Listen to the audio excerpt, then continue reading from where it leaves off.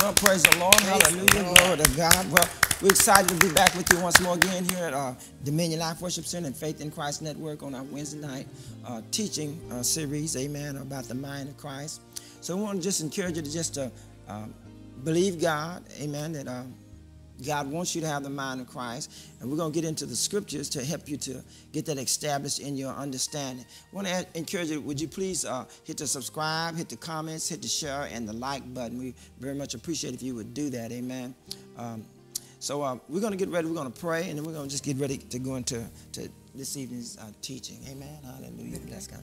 Father, we thank you right now that in the name of Jesus, there's no weapon formed against us having the mind of Christ that will prosper. We thank you, Father God, that we trust you, that your word, Father God, will become a reality to us, Father God, and it'll impact every area of our lives, our attitudes, our way of thinking, our way of living, making decisions, Father God. We just thank you for it right now. We prepare ourselves to make godly decisions governed by the mind of Christ. In Jesus' name, amen. Amen. Hallelujah. Bless God. All right, let's get into it this evening. Amen. Hallelujah. We're going to be talking with you in this segment of teaching. We're going to be dealing with Philippians, the 2nd chapter, and we're going to be looking at the 1st through the 6th verse in this teaching, but we're just going to take 2 verses at a time in each one of the teaching. So we're going to look at verses 1 and 2 in this evening's teaching of having the mind of Christ, or the mind of Christ. Amen. All right.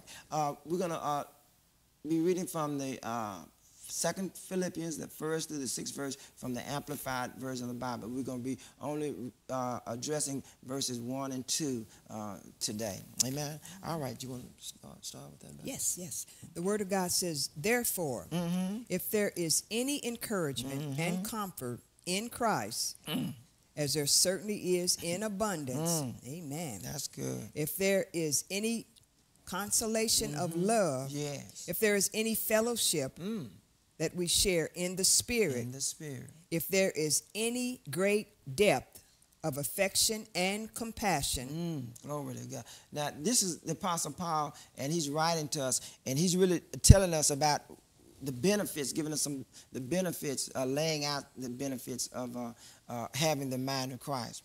The mind of Christ, it gives born-again believers access to the abundance of encouragement, comfort, consolation, fellowship, great depths of affection and compassion. And you can find all that in that first verse that Paul is addressing to the church of Philippians. And this is a church, Philippians is a church that Paul really labored a lot into for their spiritual maturity and growth. And he really wanted them to really get an understanding. I believe this is for every church, sweetheart. Every church has to determine that they're going to operate by the mind of Christ. They're going to let the mind of Christ govern the church body, and each member must be governed by the mind of Christ. Yes, so, because that's unity. Yes. Unity, and power is released in unity. That's it. And I believe, sweetheart, that God wants us to believe and trust Him that every born-again believer, every member of the body of Christ, you can expect to allow the mind of Christ to give you encouragement. Yes. To comfort you. Yes. Consolation, to give you consolation, and to keep you in right fellowship. Yes. With God and with one another. Amen. Because we're living in a time where encouragement is a necessity. Yes. It's a necessity almost every day, because there's so much coming against the world, right. And as believers, we are in the world, so it's coming against us. So we need encouragement, but not the superficial encouragement. We need the supernatural encouragement that only comes from the mind of Christ. That's it. That's good. So that not only for ourselves, but so that we can share that encouragement with others. Share it with others, amen. Because people are looking to be encouraged. Yes, they really are. They're searching out for things to be encouraged. Yes. Now, sometimes when you're not born again and you don't know Christ, you may seek out the wrong encouragement for the wrong thing. But once you get born again, your deepest desire is to be encouraged by God's word and God's spirit. He's gonna. This is an absolute must that we must be determined that we're going to be encouraged by God's word and God's spirit. Amen. So this is what you want to expect, and God's word and His spirit will encourage us. Absolutely. Absolutely. You can never go to God's word and His spirit and ever become disappointed. It just won't happen. So this is what you really want to look to, and now He's going to give this to us in abundance. Yes. It's abundance. It's overflow. That's it. It will above and beyond. You can never exhaust it.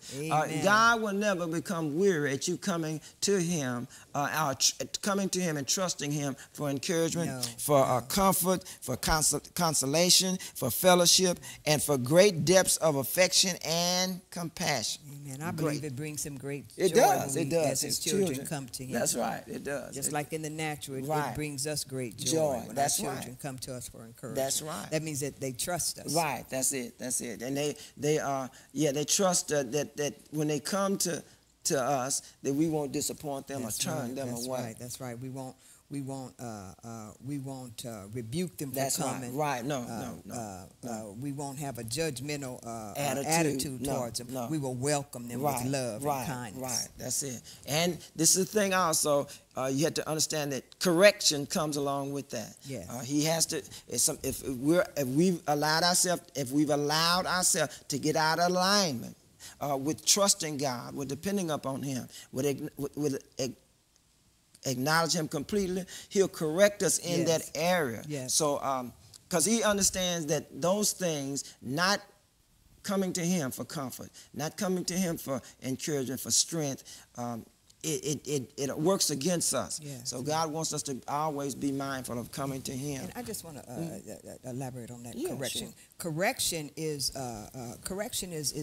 important because what father would not correct their child? That's right. Because correction brings a person into it brings us first of all into obedience with the Word of God. That's right. And obedience with the Word of God will always release the blessings of God. It will. So He wants us blessed. Yes, He wants us blessed. So correction itself is a blessing. Blessing it is. It's a blessing. Yeah, when you just come with the right attitude and right understanding that I'm coming to my Father and my Father is going to lovingly correct me. That's right. He's going to lovingly correct me.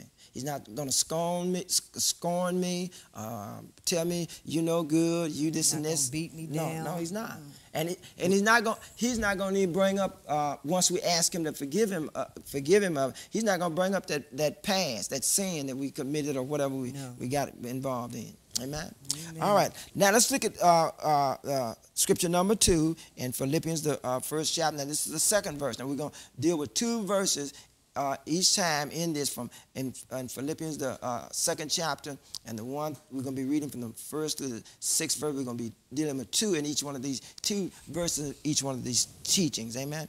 All right. Verse number 2 says, "Make my joy complete." Make my joy complete. Now, this is Paul is encouraging them and consoling them and instructing them to make my joy complete by being of the same mind. Yes. Having the same love toward one another. Amen. Knit together in spirit. Yes. Knit together in spirit. Intent on one purpose, and living a life that reflects your faith and spreads the gospel, the good news regarding salvation through faith in Christ. Amen. So this is where God really wants us to really adhere to what Paul is speaking to us. I really believe that the Holy Spirit gave this to Paul to give to the church. Yes. Because and this is, once you commit yourself to have a heart for the church, God will give you His word to speak to the church. Amen. Because the word of God is the only thing that's going to keep the church encouraged. The word of God. Amen. I like what Paul said. Minister Reggie, can you bring that scripture back up? He said, "Make my joy complete by being of the same mind." Right. And I believe that is the same joy that the Father has, and our Lord and Savior had. Right. When we as the body of Christ, when we operate with the same mind. Same mind. And before He returns, that's how the church is going to be operating. That's right. The church is going to be operating in one faith. One faith. One spirit. One spirit. That's it. And one Lord. That's it. That's it. It's going to be a spirit of unity operating in and the one church. baptism. And one baptism. Yeah, that's so, right. Yeah, this is we need to understand. God, I really believe that Paul is getting a revelation from God that God, deepest desire is to call us into oneness. Yes, yes. To call us into oneness, yes. one fellowship. You know, the church has one and only source of consolation. Amen. And encouragement. Yes, yes. No, we don't need outside sources of encouragement. We can come to the Word of God and trust in the Spirit of God, yes. and we can experience God's encouragement, His consolation, His great depths of affection toward us, and we can share it with one another. Yes, because in His Word and His Spirit, there's life. That's good. Yeah, there's life. That's there's good. life. There's refreshing. Yes, There's water. That's right. Everything that we need. Everything that we need is there. There. That's right. That's right. It's in the Word and it's in God's Spirit. Yes. Amen. And they are one. Yes. You can't separate one from the other. Amen. Amen. So Paul is encouraging us to have the same mind. Paul is encouraging us to have the same mind. Yes. And I believe this is to be the mind of Christ. Absolutely. The same mind is the mind of Christ. Every born-again believer must yield to the reality that God has given us the mind of Christ. So He can communicate with us. Amen. And we can communicate with one another on the same level. Amen. We can think the same. I know, this and that, but we should be able to think the same according to the Word of God. Yes. Think the same according to the Word of God. Think the same. We see it the same way. There's no division in our understanding the Word of God. Amen. So the mind of Christ that empowers us to love each other in the Spirit of Christ. And this is where we do it at. We love one another in the Spirit of Christ. Yes. We can't love one another outside of this, yielding to the Spirit of Christ that is in us. Not with the God kind of love. That's right. Not with the God kind of love. Not with the God kind of love. No. So we want you to really be encouraged, amen, to be strengthened, amen, as we go on in these teachings about the mind of Christ, and begin to go to the Word of God to get your thinking established that you have been given the mind of Christ. So you can start thinking like God, because the Word of God holds the thoughts of God. They hold the thoughts of Christ. So as you meditate upon God's Word, that's what you're doing. You're absorbing and you're coming to the reality that you are getting the mind of Christ. You're starting to think like God. Amen. Starting to think like Him. Your Father. Your Father. Your Father. That's Amen. it. Glory to God. Glory to God. Hallelujah. Bless God. You want to pray? Father, we just thank you for your word. Hallelujah. We thank you for the life that is in your word. Yes. That as we hear your word, as the Holy Spirit teaches us your word, we receive your life. Your life. We receive your water in and your refreshing. In abundance. We thank you for the Spirit who is in us to empower us to walk according to all that we have been taught, to give us understanding that we have been given the mind of Christ. Glory to God. We don't have to live in confusion. We don't have to be double-minded, schizophrenic. We don't have to be oppressed by the enemy. Father. We do not have to allow depression to overtake us. Our minds we have the mind of Christ. Our mind is full of faith. Glory to God.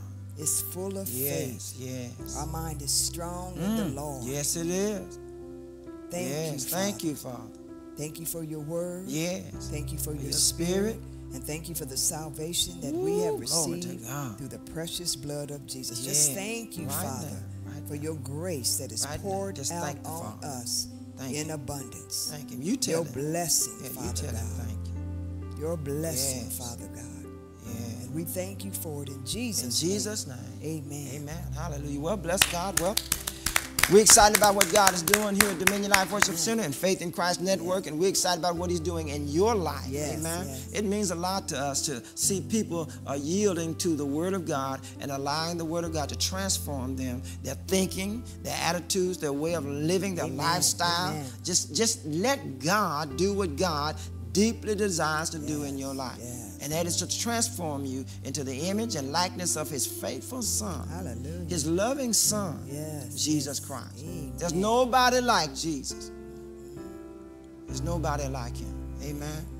So we'll see you next time here at Dominion Life Worship Center and Faith in Christ Network. And we just want to encourage you to come out and be with us on Sunday morning. Amen. You can get a good, rich, powerful Word of God. We got 3 services, teaching services here at Dominion Life Worship Center on Sunday morning. It starts at 9 o'clock. Then we have one at 10 o'clock. And then we have one at 11:15. So I want you to come out and be a part of these exciting services, these teaching services. Amen. You'll be impacted by my lovely wife.